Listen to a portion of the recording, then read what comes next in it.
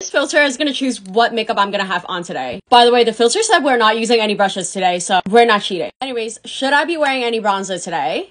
Oh, fuck. Thing is, my stick bronzer is in my travel bag, and I only have this. But we can't use any brushes, so I guess I'm gonna use my fingers. And just tabbing it into the skin. Without brushes, it's really hard to work with. Like, honestly, it's pilling a little bit. I tried my best, and honestly, it looks okay. Oh my god, wait. Anyways, should we be using any blushes today? Yes. To make it easy, because we have no brushes at all, I'm just gonna use one of this.